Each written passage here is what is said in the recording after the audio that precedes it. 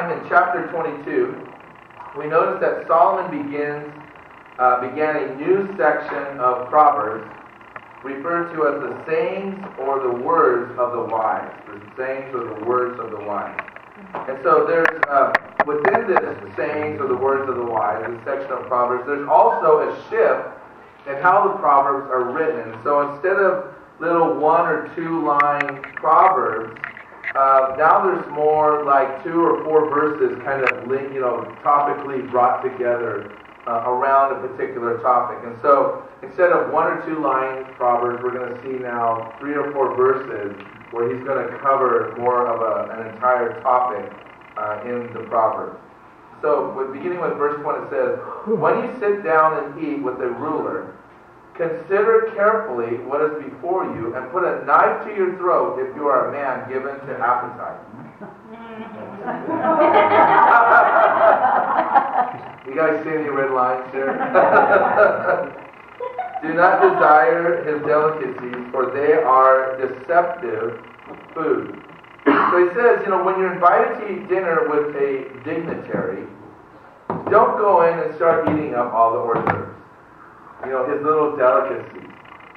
I remember when we got married, my mom and her friends made all the food, and it was all this Japanese food, and there was all these, gyoza, which are these little dumplings that you hand make. Every one of them's hand folded and handmade, and egg rolls, and there was tons of, there was hours of time spent in preparing all this food. And then, and my uncle was there, and he's kind of a big guy. He's actually bigger than Jamie, and just around. And so he's about the same height, but he's bigger around. And he, my uncle went first in line, and he just basically took the whole plate of egg rolls and just put it on his plate. And so, there was nothing left after he went through the room, and so basically Solomon says, don't do that. Don't be that guy. If you've got a big appetite, put a knife to your throat. Don't fill up on the hors d'oeuvres because they're deceitful. Those little hors d'oeuvres are deceitful. What happens? You go in and you fill up on the hors d'oeuvres, and what do you miss? The main course, and so you don't want to do that. Verse 4 says, "Do not overwork to be rich. Because of your own understanding, cease. Will you set your eyes on that which is not? For riches certainly make themselves wings. They fly away like an eagle toward heaven."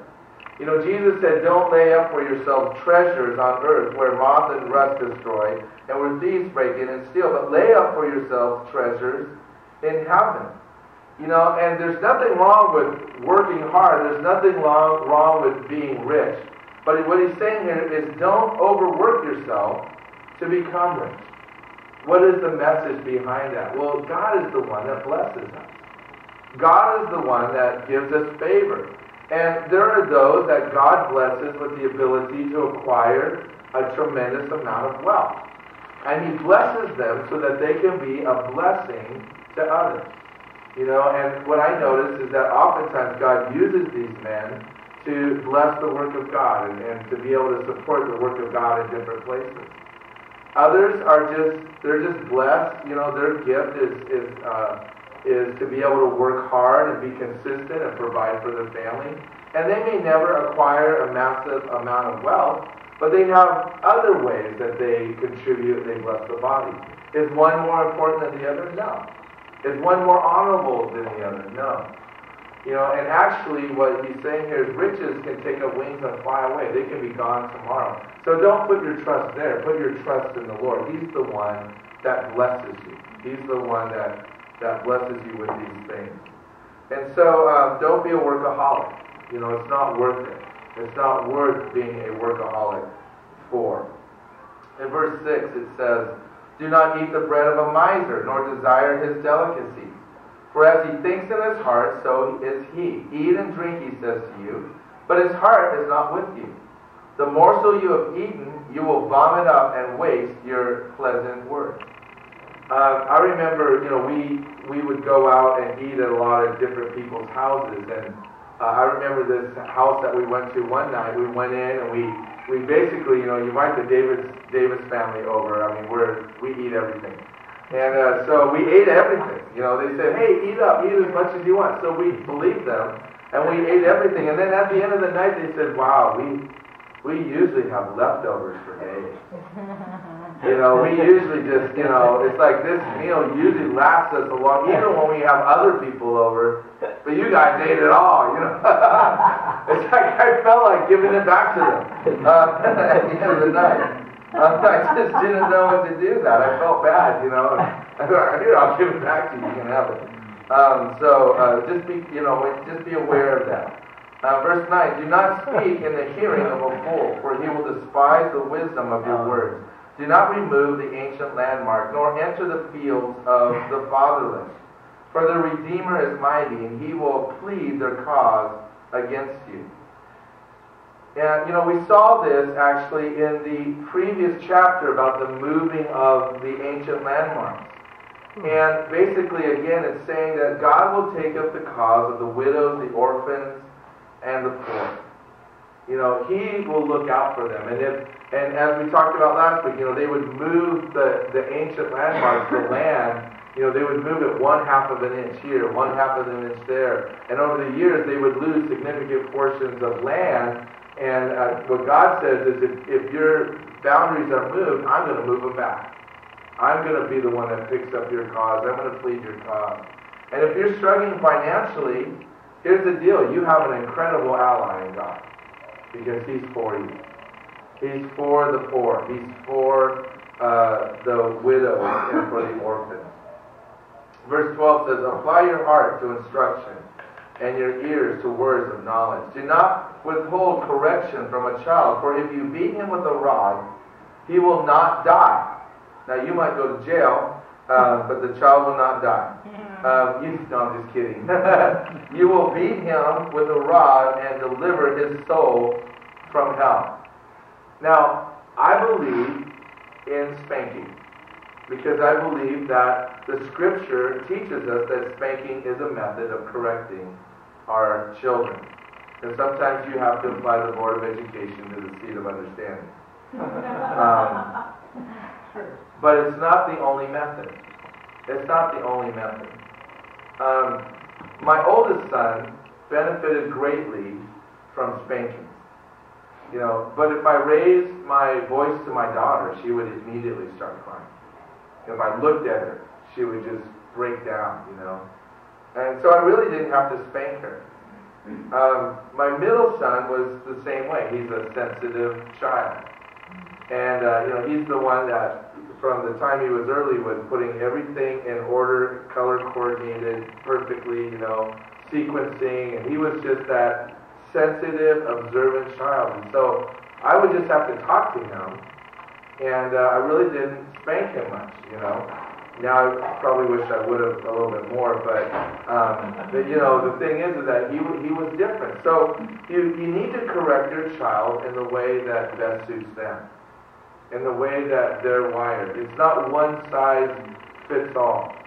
Sometimes our children need to be spanked, and sometimes they need just to be talked to. But always they need our love. In verse 15 it says, my son, if you're wise and if your heart is wise, my heart will rejoice. Indeed, I myself, yes, my inmost being will rejoice when your lips speak right things. Now, my inmost being refers to the kidneys. It's the kidneys. Now, the Hebrews thought that the deepest emotions were not in the heart, but that they were in the stomach, because that's where you feel your emotions, right? And they thought your inmost being was in your kidneys, because when you're butchering an animal, what's the last thing you come to? The kidneys. The kidneys are the deepest thing in the body. So they would think that the kidneys would describe the inmost being of a person. That's why in Scripture you have the bowels of mercy, the bowels of compassion, and these sorts of things. In our modern day vernacular, we talk about, your gut. What's your gut feeling? What's that gut level feeling? And so the dad is saying to the son, if you're wise, it will bring joy to the deepest part of me, right down to my kidneys. That's what he's saying. Verse 17, do not let your heart envy sinners, but be zealous for the fear of the Lord all the day. For surely there is a hereafter, and your hope will not be cut off. Don't watch television and envy J-Lo or Katy Perry. Don't be caught up in Bieber fever. There's the whole thing right now with Justin Bieber and his recent arrest, and he's trying to be a big boy. And Solomon's saying, hey, don't envy these guys, because there is a hereafter. It isn't just all here and now. There's a hereafter, and when you're in that period of time, our hope will not be cut off, but we can't say the same for them. Their hope will be cut off. Verse 19, hear my son and be wise, and guide your heart in the way. Do not mix with wine bibbers, or with gluttonous eaters of meat. For the drunkard and the glutton will come to poverty, and drowsiness will clothe a man with wrath. Listen to your father who begot you, and do not despise your mother when she is old. Buy the truth, and do not sell it. Also wisdom and instruction and understanding. The father of the righteous will greatly rejoice, and he who begets a wise child will delight in him. Let your father and your mother be glad, and let her who bore you rejoice. My son, give me your heart, and let your eyes observe my ways. For a harlot is a deep pit, and a seductress is a narrow well. She also lies in wait as for a victim, and increases the unfaithful among men. So the talking about the seductress, the seducing woman that increases unfaithfulness amongst men. Now, the remaining verses of this chapter are interesting in that they're a series of questions designed to get you to think about the topic that he's writing about. So he's now prompting us with these questions. It says, who has woe? Who has sorrow? Who has contention? Who has complaints? Who has wounds without cause? They're just always a victim. Everything's always against them. Who has redness of eyes? Those who linger long at the wine. Those who go in search of mixed wine. Do not look on the wine when it is red, when it sparkles in the cup, when it swirls around smoothly. At the last it bites like a serpent and stings like a viper. That's where Muhammad Ali got his thing. Your eyes will see strange things, and your heart will utter perverse things. It's like when you begin drinking, you lose all your inhibitions. You lose all your sense of normality. The things you would not normally say or do, now under the influence, your inhibitions have been loosened, and you're going to do all kinds of stupid things, all kinds of crazy things. We do a lot of weddings, and I tell my wife I like to leave around the time the dancing starts. And the reason why is not because I don't like to dance. The reason why I like to leave around the time the dancing starts is because that's about the time that people have had a little bit too much to drink, and then they start doing things that embarrass themselves in public. You'll have ladies in these nice gowns, and there's all this jewelry, and they'll be falling out of their chair on the ground, and they can't get up because they're too drunk. And or they'll start, stammering and falling, be on the dance floor and be kind of, all over the place, and it's embarrassing, it's uncomfortable, and so, and you do things that you normally would never do, when you've had too much to drink, and so I like to leave, before all of that begins. I'd rather not see it. I like to see people in their best light. I like to see them in the best way, and I don't want to have those images of them in my mind. I'd rather leave at that point. So, but he's very clear here. Your heart will utter perverse things. You'll say things you never would say to someone. You'll do things you never would do. And verse 34 says, yes, you will be like the one who lies down in the midst of the sea, or like one who lies at the top of the mast. What is that when you're laying down, you're seasick, right? When you've had too much to drink, you're kind of seasick. They have struck me, but I was not hurt. They have beaten me, but I did not feel it. When shall I awake that I may see after another drink? I mean, it's this incredible here in Scripture. We have the tragic effects of alcoholism. You can't describe alcoholism any better than this. They just, it's like they wake up and they're like, who hit me in the face? How did I get this? Who is this sleeping next to me? What's going on with my life? They kind of lose all sense of reality. Proverbs 24 continues this same format. Verse 1, it says, do not be envious of evil men, nor desire to be with them. For their heart devises violence, and their lips talk of troublemaking. Through wisdom a house is built, and by understanding it is established. By knowledge the rooms are filled with precious and pleasant riches. Solomon talking about the value of wisdom and knowledge, that it's through wisdom that our homes are built, our houses are established on wisdom and established on understanding. And as wisdom comes into our house, it's like our rooms are filled with these precious and pleasant riches. We can't get any better than that. There's no more richness than a house that's built on wisdom. In verse 5 it says, a wise man is strong, yes, a man of knowledge increases strength. For by wise counsel you will wage your own war, and in a multitude of counselors there is safety. Wisdom is too lofty for a fool. He does not open his mouth in the gate. Now, the gates were always a place of judgment. And one of the places we visited in Israel was called Tel Dan. And as you go into Tel Dan, you'll walk and you'll see kind of a throne, and there'll be a bench there where they would hold court. And basically, this is the place that they would hold court. So the king would go there every day, and people from all over the region would come and they would meet with the king, and the king would make judgments. They would have legal cases there. And so what Solomon's saying here is that wisdom is too lofty for a fool. You never find a fool at the gate judging the cases of other people. In other words, no one is going to go talk to a fool and ask them, what should I do in my life? They're not going to do that. They're going to go to a wise guy, someone with wisdom. In verse 8, he who plots to do evil will be called a schemer. The devising of foolishness is sin, and the scoffer is an abomination to men. If you faint in the day of adversity, your strength is small. Deliver those who are drawn toward death, and hold back those stumbling to the slaughter. If you say, surely we do not know this, does not he who weighs the hearts consider it? He who keeps your soul, does he not know it? And will he not render to each man according to his deeds?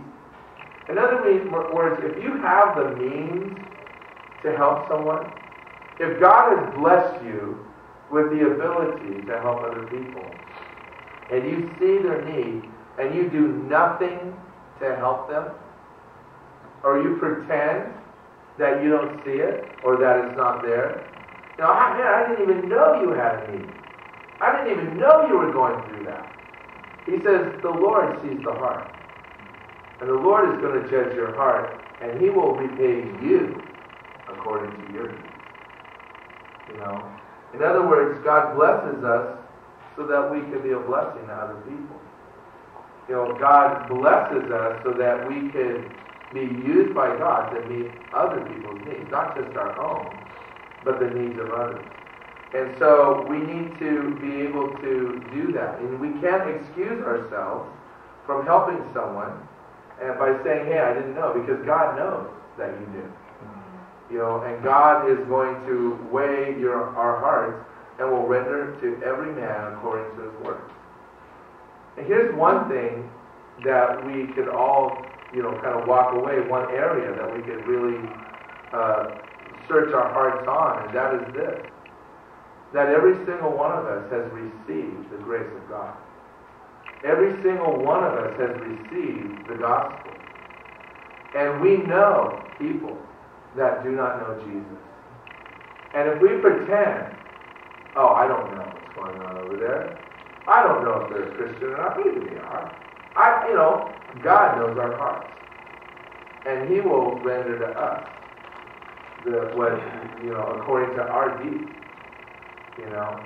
And that's one of those things. If we know our neighbors, we have our neighbors across the street, and we found out that the man was sick, and we took a quilt over that was made, a prayer quilt, and we shared the gospel with them and gave this quilt to him. He eventually went home. We don't know if he's with the Lord or what. He didn't receive the Lord that day. But he was, it was very interesting how they responded to us afterwards. They kind of like quit talking to us after that. But the thing is that it's not because we didn't, we can go, they can't say, you never told us. When he's standing before Jesus, they can't say that we didn't show the love of God to them, that we didn't show concern to them. And so each one of us have been entrusted with the words of life. And he makes it pretty graphic here to deliver those who are drawn toward death and hold back those that are stumbling to the slaughter. We want to share the gospel with them. Verse 13, it says, "My son, eat honey because it is good." Let's read that again. Eat honey because it is good, and the honeycomb which is sweet to your taste. So shall the knowledge of wisdom be to your soul. If you have found it, there is a prospect, and your hope will not be cut off.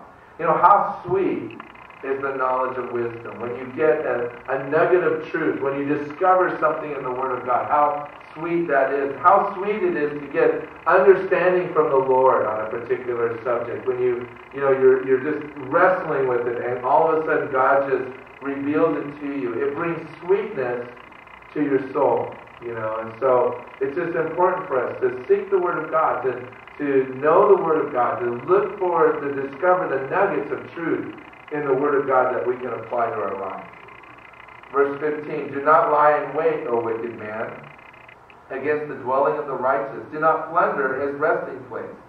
For a righteous man may fall 7 times and rise again, but the wicked shall fall by calamity." Pastor Chuck would say there's nothing wrong with falling. There's nothing wrong with falling. Unless you just lie there and don't get up. Then there's something wrong with it. Everyone falls. And God knows that. God knows that every one of us falls. He knows we're just but dust. God knows we're not perfect. And the truth of the matter is that we usually expect more out of ourselves than God does. We expect more of ourselves than God does. And we're usually harder on ourselves than God is. That's why when you meet people and they are so judgmental, it's because they're critical of themselves. The way that they judge you is the way that they judge themselves. The pressure that they put on you is the pressure they put on themselves. It's an incredible thing to live under. We get so disappointed when we've fallen, when we fail. But here's the thing, God isn't disappointed at all. He already knew you were going to fall. He already knew you were going to fail. So you're not going to catch him by surprise. You're not going to catch him in a place where he's going to say, "Wow, I really hope the best for you, but man, you blew it. Let me down." God isn't going to say that. But we're so disappointed in ourselves. And here's what we need to know. God doesn't condemn us for falling. God understands, and He has great patience with us. It's like teaching our kids how to walk. When your kids were little and you're kind of teaching them how to walk, they would kind of stand up and then they would fall down. You didn't slap the kid and say, "Hey, you stupid kid, get back. You can't walk. What's wrong with you? Walk straight. You should be driving a car by now." I mean, we don't do that to our kids. We pick them up. We encourage them. "Oh, dude, little dude, you fell down. Pick them back up. Hey, let's try it again, And we're learning how to walk in the Spirit. We're learning how to walk with Jesus. And God does the same thing. When we fall down, He doesn't slap us. tell us how mad he is with us. He picks us up. Says, okay, keep going. Let's get back up. Let's get back in the game. Let's keep moving forward. Verse 17 says, do not rejoice when your enemy falls. That's hard.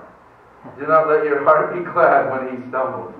It's one thing when, what's that old adage, when it comes to me, I want mercy, but when it comes to you, I'm going to judge you. And that's kind of how it is, isn't it? I've been in that place many times. When it comes to me, I want people to give me utmost grace, but when it comes to them, man, I want to hold them to a high standard, But don't rejoice when your enemy falls, lest the Lord see it and it displeases him, and he turn away his wrath from him. Now, this is interesting, because God says if you rejoice when your enemy falls, then he will turn his wrath away from you. And so it's kind of a weird thing, but if you don't rejoice, then God will continue beating them. So don't rejoice, so God will continue beating your enemy. Don't you rejoice when your enemies fall. Otherwise, God will let them off the hook. Kind of a reverse psychology thing. Verse 19, do not fret because of evildoers, nor be envious of the wicked. For there will be no prospect for the evil man. The lamp of the wicked will be put out. My son, fear the Lord and the king. Do not associate with those given to change, for their calamity will rise suddenly. And who knows the ruin those two can bring? These things also belong to the wise. It is not good to show partiality and judgment. He who says to the wicked, you are righteous, him the people will curse. Nations will abhor him. But those who rebuke the wicked will have delight, and a good blessing will come upon them. He who gives a right answer kisses the lips. Prepare your outside work. That's a good one for husbands. Always give right answers. Prepare your outside work. Make it fit for you in the field. And afterward build your house. Do not be a witness against your neighbor without cause. For would you deceive with your lips? Do not say, I will do to him just as he has done to me. I will render to the man according to his work. I mean, that's something that's hard to do. We often want to say, hey, I'm going to do to you what you just did to me. Sometimes that happens in our house, where we'll say to each other, I'm going to treat you the way you treat. If you treat me like this, I'm going to treat you like that. And Solomon says, don't do that. Don't be that way. Vengeance is mine, says the Lord. I will repay. And so if you want to take vengeance, the Lord will let you handle it. But if you want God to handle it, then don't be like that. Let God handle it. And I find that God does a much more thorough job in handling things than I ever did. God has a way of just working on people's hearts in a way that I never thought possible. Now, from verse 30 on, we have the ode to the slothful man. The ode to the slothful man, or the lazy man's song. It says, I went by the field of the lazy man, and by the vineyard of the man devoid of understanding. And there it was, all overgrown with thorns. Its surface was covered with nettles. Its stone wall was broken down. When we went to Israel, you would see the way that they would divide the plots of lands is they would have these walls that were made out of rock. And they kind of would go, and then you would see them, turn, and that's how they divided up the land. And what he's saying here is that, and these walls were, they were maybe this wide, and they were stacked with rocks. But here, a lazy man's wall is all broken down. The rocks are scattered. There's no boundaries here. They're just kind of all over the place. When I saw it, I considered it well. I looked on it and received instruction.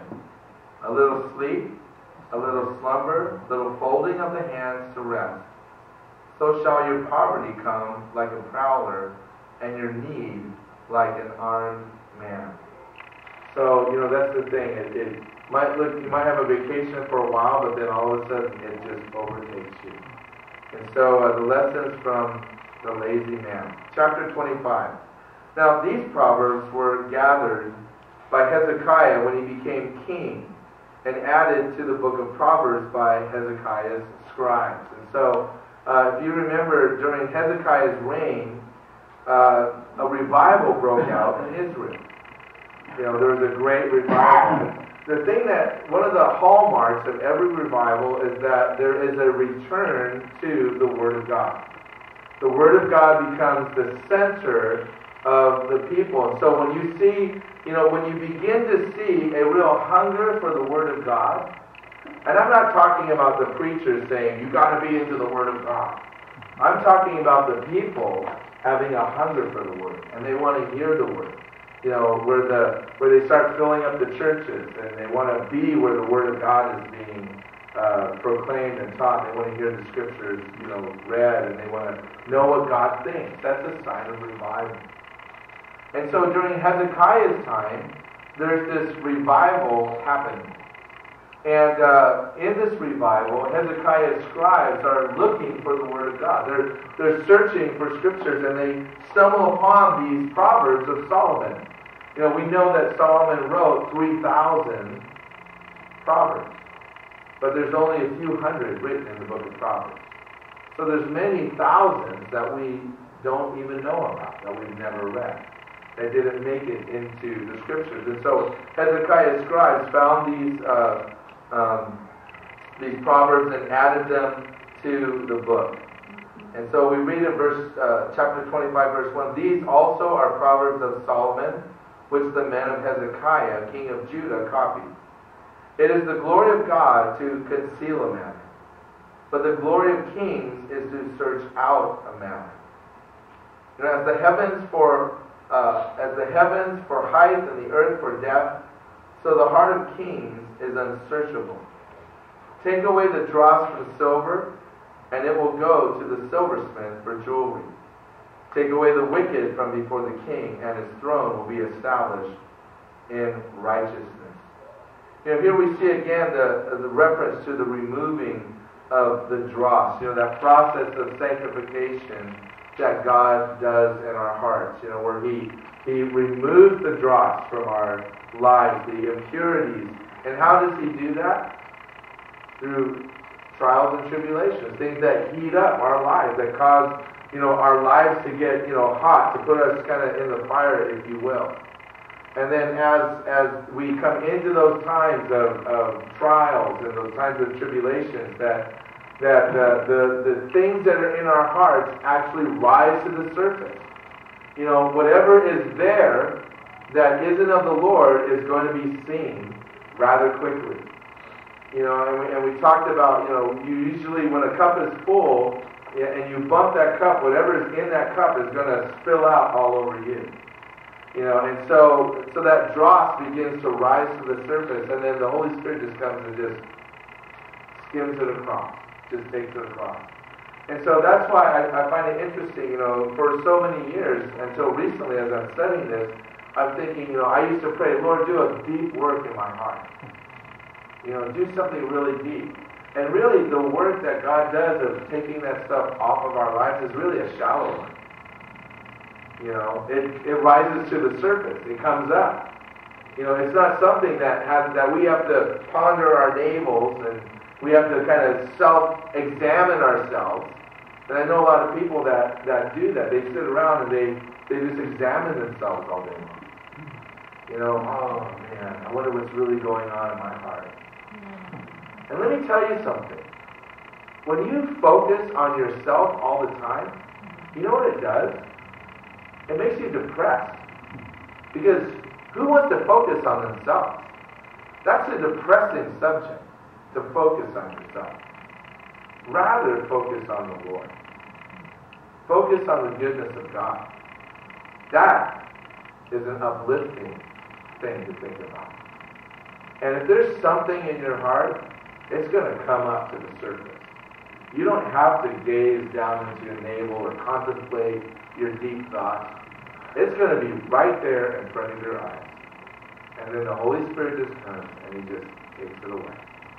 He just skims it off the top. I love that. When I really caught that, it just set me free from so much. Now, I don't have to sit there and think about myself. I wonder what I was thinking about now. The Lord will make it real evident. It'll be, if the Lord doesn't make it evident, then Roxy will. It's just all right there on the surface, you know. My friends will make it evident to me. Verse 6, do not exalt yourself in the presence of the king. Do not stand in the place of the great. For it is better that he say to you, come up here, than that you should be put lower in the presence of the prince whom your eyes have seen. You know, when you go into a gathering, don't just go up and sit in the prominent place. You know, don't just kind of saunter up and sit next to the guest of honor. Better to take the lowest place and be invited up, you know, to the main place. Now, and I remember being in a couple situations where, you know, we were invited by some people that were, you know, we were their guests, you know, and so they wanted us to sit next to them, and they were organizing this event, but we noticed that there was someone already in the chair, you know, so we thought, oh, that's okay, we'll just kind of sit over here. And next thing I know, those people that are sitting next to our friends, they're being politely asked to get up, move out of the way, and then they get us, and they bring us over, and they put us in that spot. Better to be in that position than to be in the position of those first people where they're being asked to kind of move out of the way. Verse 8, do not hastily go to court, for what will you do in the end when your neighbor has put you to shame? Debate your case with your neighbor, and do not disclose the secret to another, lest he who hears it expose your shame and your reputation be ruined. A word fitly spoken is like apples of gold in settings of silver. You know, when it comes to legal matters, you know, try to deal with it outside of the public arena. You know, once you go to court, it becomes public. It's a public thing. Rather to deal with things privately, you know, as much as you can. And then he says, a word fitly spoken is like apples of gold in settings of silver. You know, some people just have the gift of being able to say the right thing at the right time. You know, I wish I had that gift. I don't have that gift. I tend to say the wrong thing, and then I get people mad at me. You know, but there are those who you're just in awe of, because they walk in and they can calm any situation by just saying the right thing. You know, a word fitly spoken. Verse 12, like an earring of gold and an ornament of fine gold is a wise rebuker to the obedient ear.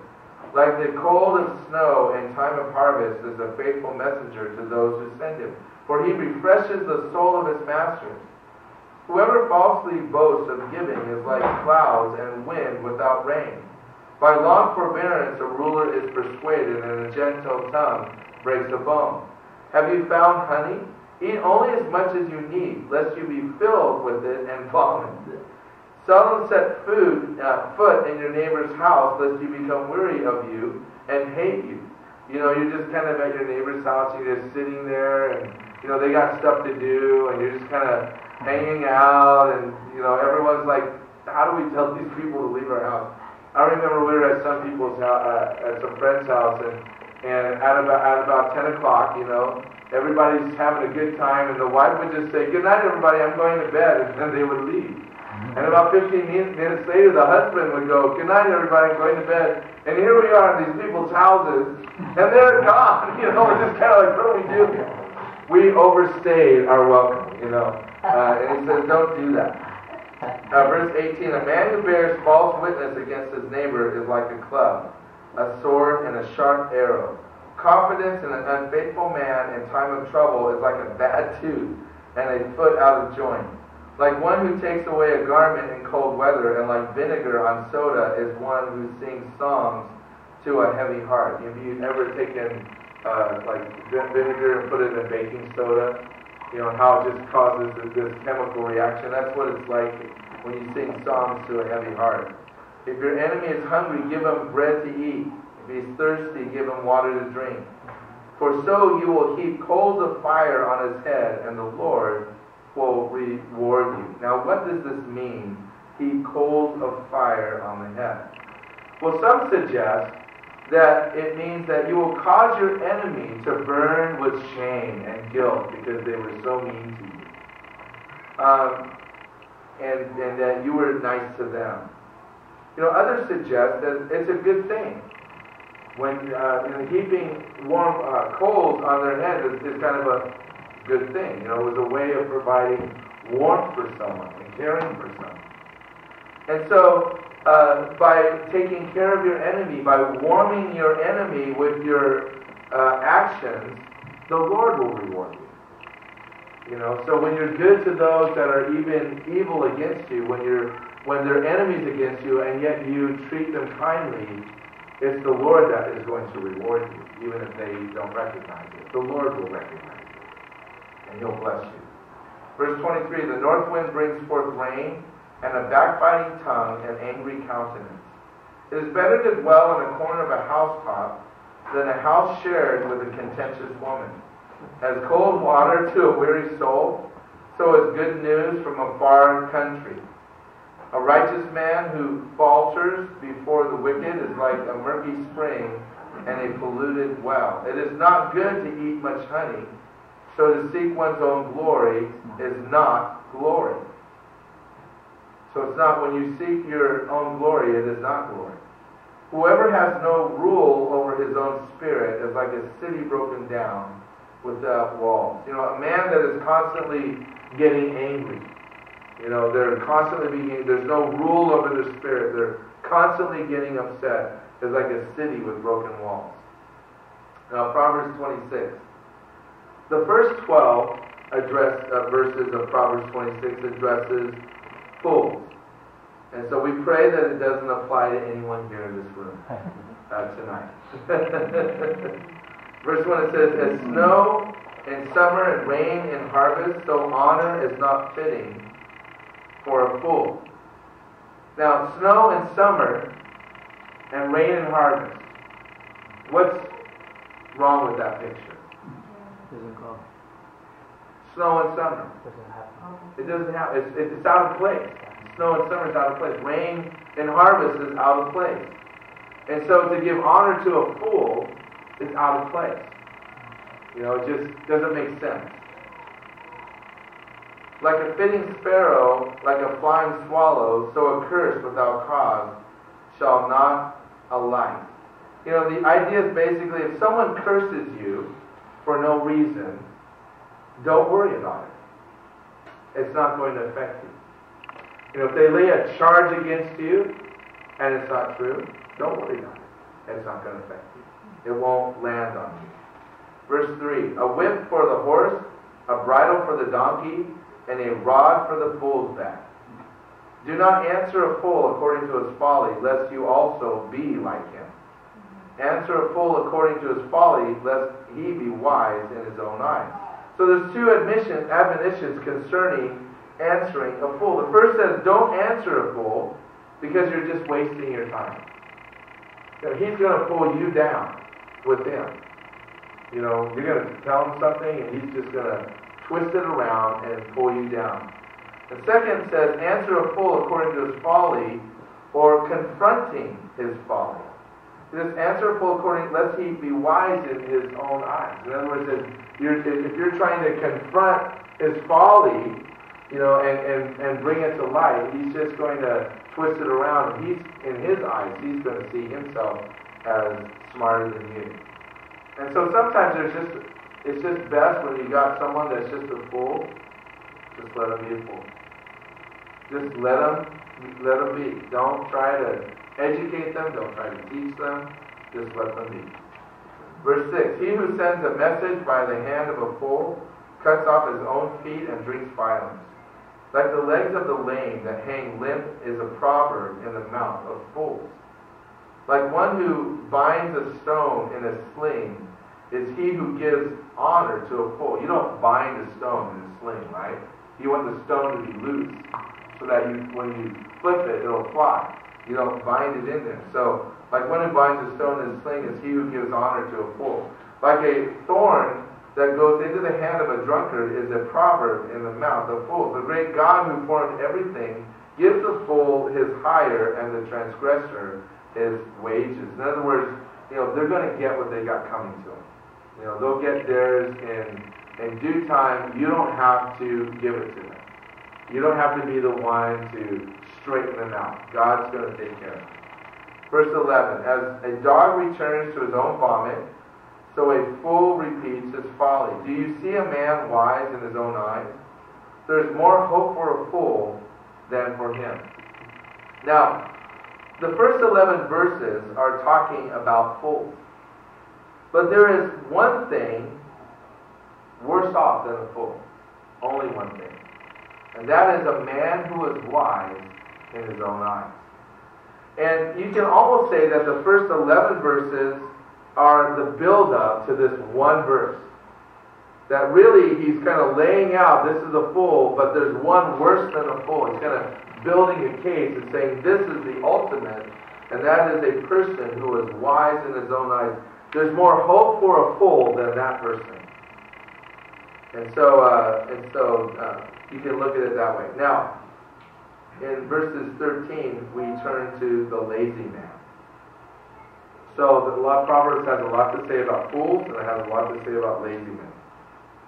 It says in verse 13, the lazy man says, there's a lion in the road, a fierce lion is in the streets. In other words, any excuse to keep from doing any work. Oh, I can't go out today. It's a bad day. It's going to be crazy. It can be terrible out there. That's a lazy man's thinking. As the door turns on its hinges, so does the lazy man on his bed. The lazy man buries his hand in the bowl, and it wearies him to bring it back to his mouth. He's so lazy, he can't even bring it out of the bowl where the fruit is, up to his mouth to feed himself.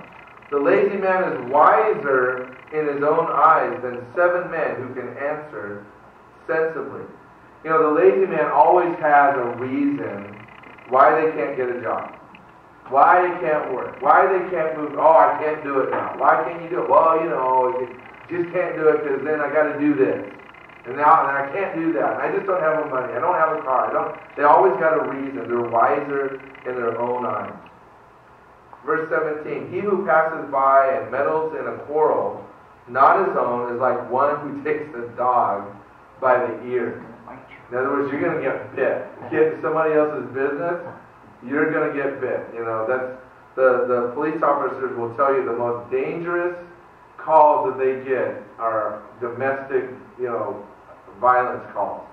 Because they get into those calls and they're meddling to someone else's business, and as soon as they get in the door, they get turned on. They get attacked themselves. Like a madman who throws firebrands, arrows, and death is a man who deceives his neighbor and says, I was only joking. Hey, I didn't mean that. I was just kidding you. Like a madman. Where there is no wood, the fire goes out, and where there is no talebearer, strife ceases. As charcoal is to burning coals and wood to fire, so is a contentious man to kindle strife. The words of a talebearer are like tasty trifles. They go down into the inmost body. Verse 21, it mentions charcoal.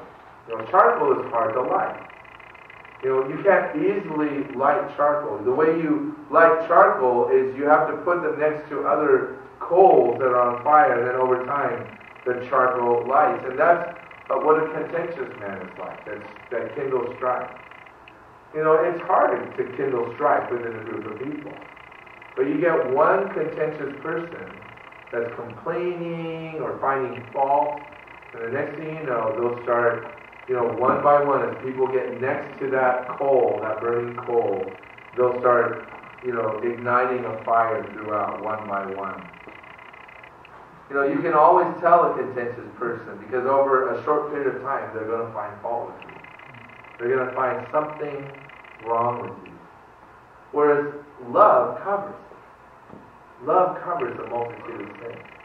And I can guarantee you, if we sat here long enough in this room, we could probably all find something that we just don't like about each other. And within a period of about 15 or 20 minutes, we would hate each other so much that we would never come back. We could all find that. But to love one another, as Christ loves us. I think about how Jesus loves me. and what Jesus puts up in my own life. And how, if there's ever a moment that my chair should be nuked and there should be a brown, big old black spot where I used to sit, I mean, that moment can happen several times a day. And yet God in His grace, God in His mercy and His forgiveness, He overlooks all of that. He looks at me and He sees Jesus. He sees the future and the hope that He has for us. He sees the plans that He has for us. He sees the end product when we arrive in glory. He sees it all because He's seeing from a different vantage point than you and I. He's seeing it from the vantage point of eternity. And so He just sees us, He sees us through that lens of love. And He treats us that way. So rather than finding fault with each other, love one another. And encourage each other. Verse 23, fervent lips with a wicked heart are like earthenware covered with silver dross. Now, silver dross was used to coat a clay pot, and it made it look a lot more expensive than what it was. It made it look really valuable. They have this silver kind of coating over it, and so it looked a lot better, more expensive than just a simple clay pot. And that's what fervent lips are with a wicked heart. It looks good. They can build a good case, but it's not a good case. It's wickedness encased in trying to sell it off and make it look good. Verse 24, he who hates disguises it with his lips. They say that in all comedy there's a little truth, right? And he who hates disguises it with his lips and lays up deceit within himself. When he speaks kindly, do not believe him, for there are 7 abominations in his heart. There's that word abomination again. Though his hatred is covered by deceit, his wickedness will be revealed before the assembly. Whoever digs a pit will fall into it, and he who rolls a stone will have it roll back on him. A lying tongue hates those who are crushed by it, and a flattering mouth works ruin. And, it might be my cynical mind, but, I'm always suspicious of someone that just flatters me all the time. Where, not where they compliment me, but where they're flattering me. They don't know me, and they start saying things about me that they possibly can't know. They start building me up, and, they're not really telling the truth, because they really don't know me. But those that know me and they compliment me, okay, I like that, because I know that they're sincere in that. But those that are kind of flattering, they're not telling the truth. They're really concealing what's in their heart, and what's in their heart really is hatred, is what Solomon says. It's envious. They're envious of you. Oftentimes in the positions and some of the jobs I've held where I've dealt with celebrities and different artists, and you have people that want to become celebrities, and so, and they know that you're the way to them becoming, you're kind of the gatekeeper, you're the person that's going to help them get to where they want to be.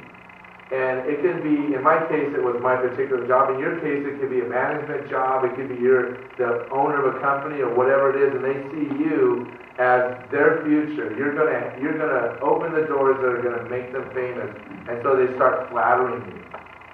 They start buttering you up or whatever. They don't really like you. They really actually hate you because they want to be you, and in order to be you, they have to kill you. And that's really what's going on inside of their heart. And really what we're supposed to do is we're supposed to speak the truth and love to one another. Not flatter one another. We're supposed to speak the truth and love. And that's, oftentimes when we read that, we tend to think it negatively. Like, girl, I'm going to tell you the truth and love. You really suck. But I love you anyway. That's usually what we want to tell people. But that word, speaking the truth and love, has not just to do with the negative, but with the positive. coming alongside and really speaking into someone's life and say, you know what, this is what I see God doing in you, and it is so awesome. And being able to speak truth that encourages and builds up and strengthens.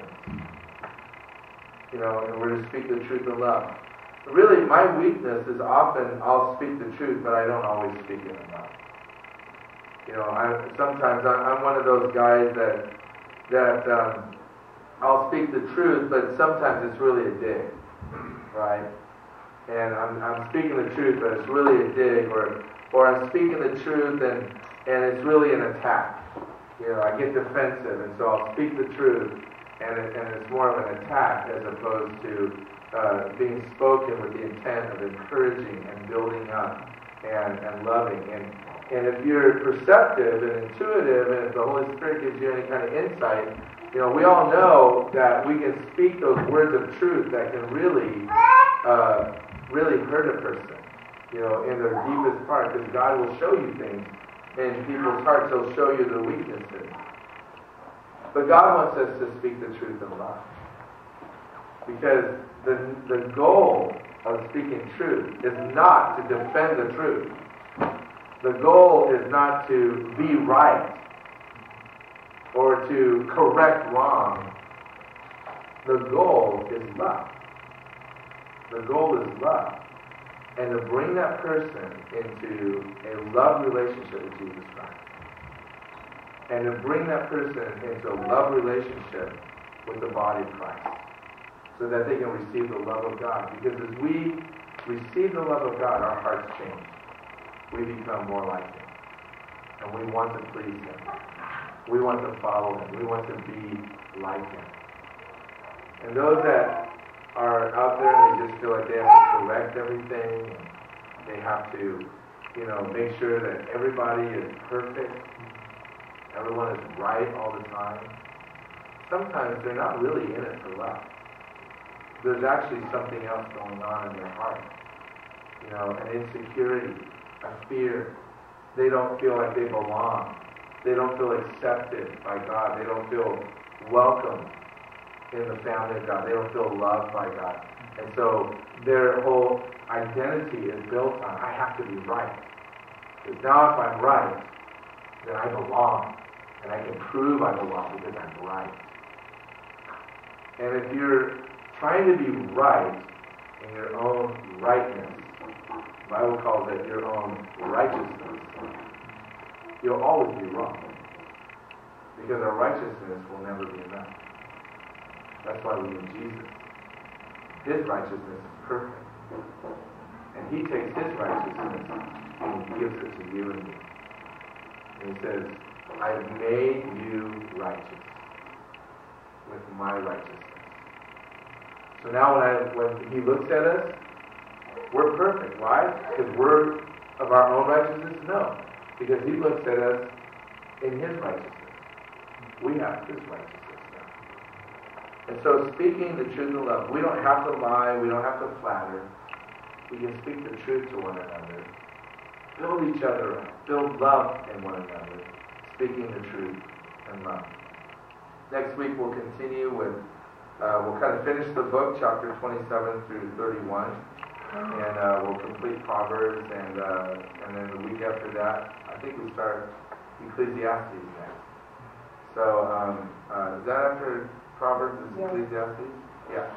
So Ecclesiastes is the book that Solomon wrote when he was backslidden from the Lord. So we've gotten from we've been in the wisdom of God, and as we go through Ecclesiastes, we're going to hear the pinnacle of man's wisdom. Man's wisdom, not necessarily God's wisdom for living, but man's wisdom, the best you can get without God. Broken in your relationship with God. And that's why all throughout the book, Solomon says, vanity of vanities. Everything is vanity. It's all work under the sun. And he has this fatalistic view of life because he's doing it without the Lord. And finally he comes to his senses and he says, here's the beginning of wisdom, the fear of the Lord. We need to be right with God. finally he comes to his senses and gets that way. And so it'll be an interesting study. Father, thank you for your word to us, Lord. We look forward to seeing you work in our lives, Lord. And Lord, we thank you for the work that you've already done. And Lord, that we would be a wise people. Lord, that we would be a people that are moving in love, that are operating in love, Lord, that are operating in wisdom, that are following after the ways, your ways, which are the wise ways. And so, Lord, do that work in our hearts. As we prayed in the beginning, Lord, that prayer of surrender, Lord.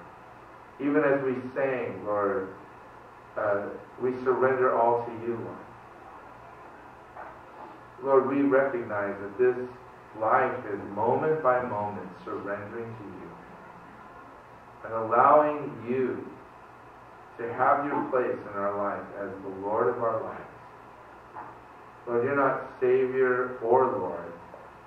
You're just Lord. And because you are Lord, you have saved us. And you have redeemed us and given us a place in heaven with you. Given us a future. And you've blessed us with favor here on earth. And so, Lord, continue to work in our hearts, we pray. In Jesus' name. Amen. Amen. All right.